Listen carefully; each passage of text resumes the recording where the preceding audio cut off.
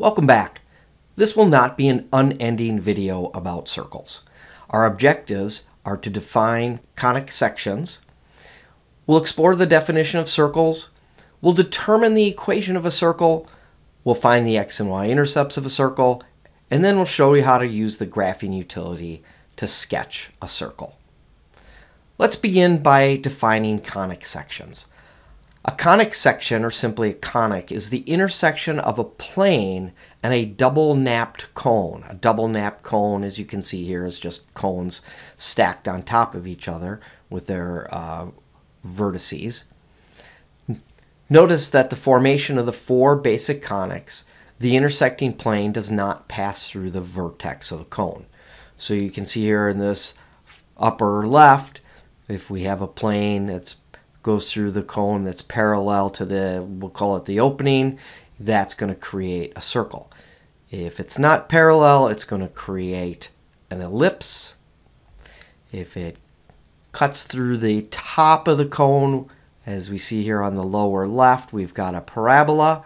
And then if we cut vertically through both top and bottom, then we end up with a hyperbola. And those are both wings of the hyperbola are created by the top cone and the bottom circular cone. Top and bottom of the cone is the base. When the plane does not pass through the vertex, the resulting figure is a degenerate conic, as shown below. So our degenerate conics are really just a point, a line, and two intersecting lines. Let's explore the definition of a circle. The circle is simply the collection of all points, x and y, that are equidistant from a fixed point, or the center. And the center, we use the ordered pair h and k. So here's our book definition, and you can see here's our diagram of our circle with our point x and y on the circle, our center labeled h and k, and our radius, the distance between the center and any point on the circle, labeled with r. So our radius, again, is the distance between the center and any point on the circle. And we can calculate the length of our radius, r, by simply using our distance formula. Taking our x-coordinate, subtracting h, and squaring it, right, using our distance formula, x minus h squared, plus, and then our y-coordinate, our change in y's, y minus k quantity squared equals the length of our radius. Well, if we go down here a little bit further, if we square both sides of our distance formula, get rid of the square root, we end up with x minus h quantity squared plus y minus k quantity squared equals r squared. Well, that is our equation of a circle. It's just created by using the distance formula and unsquare rooting it. And if the center of our circle happens to be the origin, then our equation is just x squared plus y squared equals r squared. Couple things to note: x minus h quantity squared and y minus k quantity squared are both perfect square trinomials.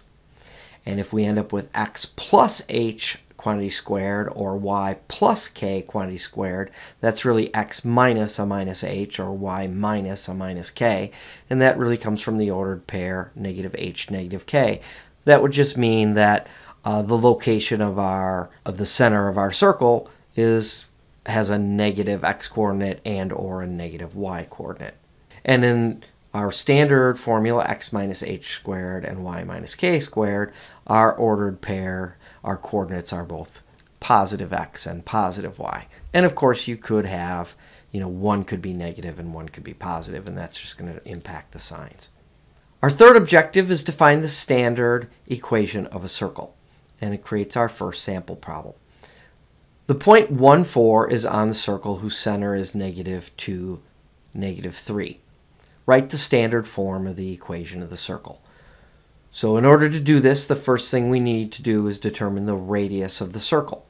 So we grab our 2 points, both happen to be, x's and y's, and we do our distance formula. 1, find out our change in x. How far is it from 1 to -2? It's 3 units, and we square it. And then from 4 to negative 3, that's 7 units, and we square it. Take the square root of that using our distance formula, and our radius is the square root of 58. Second, we'll substitute the coordinate for the center of our circle, or our h and k, into the formula. Our center was negative 2, negative 3. Our radius, which we calculated above, is the square root of 58. So we put that into our formula. We get x minus a minus 2 squared plus y minus a minus 3 squared equals the square root of 58 squared. So there's that x minus a minus 2 becomes x plus 2 quantity squared plus y plus 3 quantity squared equals the square root of 58 squared, or just 58. And we have the equation of our circle. In our next sample problem, we want to sketch the circle given by x squared minus 6x plus y squared minus 2y plus 6 equals 0. We want to identify the center and the radius of the circle. So remember earlier I talked about our equation of the circle had perfect square trinomials. Well, we can get perfect square trinomials by testing our memory banks a little bit and remember the process for completing the square. So we're going to gather our x's. So x squared minus 6x. And to complete the square, I need a blank space because I need a constant there. And then with my y's, plus y squared minus 2y plus blank. And I'm going to take my negative 6 and I'm going to move it, or my positive 6, I'm going to move it to the other side, get negative 6. So if you remember, when we complete the square, we're manufacturing a value here. So what we do to the left side of the equation, we have to do the right side of the equation. So I'm going to be adding values to the left side, so I'm going to have to add those values also to the right side. So when I complete the square, we take half of our b value, negative 6 over 2, and we square it, which is 3 squared. So I'm adding 9. And I'm taking half of my b value again, and I'm squaring it. So that's negative 1 squared, which is just 1. So I have to add that to the other side. And my perfect square trinomial is just x minus 3 quantity squared. And my perfect square trinomial for y is y minus 1 quantity squared equals negative 6 plus 9 plus 1 is equal to 4. And there I have my equation of my circle. I've got my h is 3, my k is 1, and my r squared is 4, so my radius is 2. So I've determined the radius is 2. It's just the square root of the 4, and then I just can go ahead and plot my points. So my center was at an x of 3 and a y of 1, so there's the center of my circle. My radius is 2, so from my center I might go up 2 units and down 2 units, and I go to the right 2 units and to the left 2 units. And I will have, an approximate circle that looks something like that. That's not a very good circle, but you get the general idea. So my points here are, I think that's 3, 3. This point over here was 5, 1. This point over here was 3, negative 1. And the point on the left was 1, 1. Objective 4 is to find the x and y intercepts of our circle. So you may recall the intercepts, the x and y intercepts occur, well, when we're on the x and y axis. The x-intercept occurs when we're on the x-axis. Well, when we're on the x-axis, y has to be 0, and vice versa. When we're on the y-axis, our x has to be 0. So to find the x-intercepts, we let y equal to 0. We grab the equation of our circle here. We put 0 in for the y value, so I put 0 in for y, and I get x minus 4 quantity squared, and this just became 4, which I subtracted from both sides. So I get x minus 4 quantity squared equals 12. I square root both sides, and I get x minus 4 equals plus or minus 12. And I add 4 to both sides, and I like to tuck that in front of the plus or minus. So x equals 4 plus or minus. And we simplified the square root of 12 as 2 square root of 3, but the square root of 12 is kind of handy. We should know that is approximately 3.5. And that could come in handy for us in a few minutes. Then to find the y-intercept, we let x equal 0 and repeat the process. So this just becomes negative 4 squared, which is 16. So I subtract 16 from both sides. I square root both sides. I get y minus 2 equals 0. I get y equals 2. Well, when does y equal 2? When x is 0. So that's the ordered pair 0, 2. So that is my y-intercept of my circle. My x-intercept, a little bit tougher to graph. 4 plus or minus 2 square root of 3, or the square root of 12, or about 3.5. I go out to 4, and I go 3.5 units to the right, and 3.5 units to the left, and those are my intercepts for my circle. And it turns out that this particular circle, I didn't graph the center, will look something like that. And there's a much better picture of it down here, showing it on what would be a graphing calculator.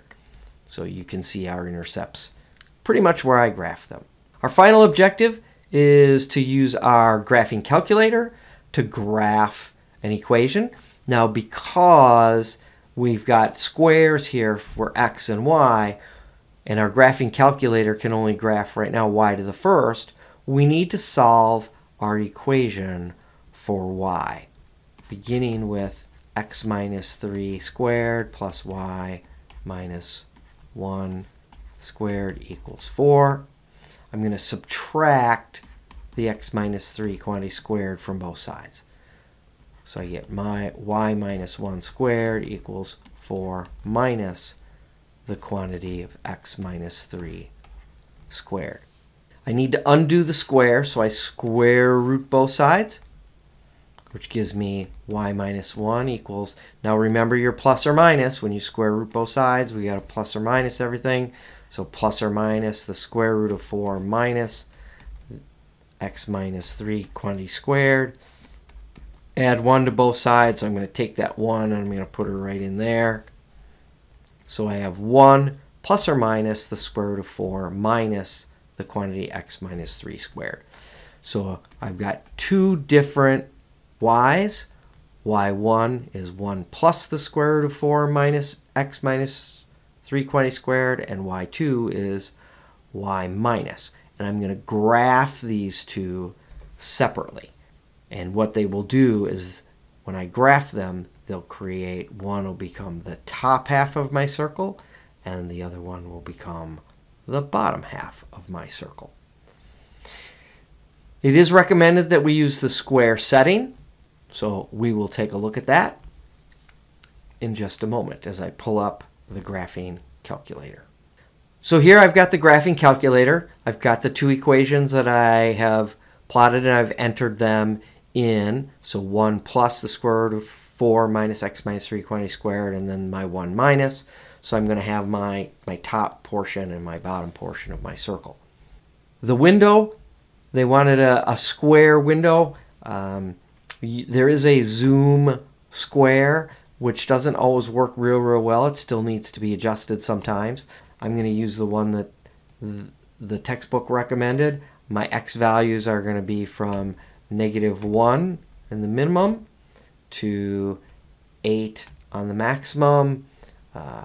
I can count by ones on that. And then my y's, they recommend from -2 to 4. And I can go ahead and graph my circle. So that concludes our introduction to circles, and we'll get some more practice with this when I see you in class.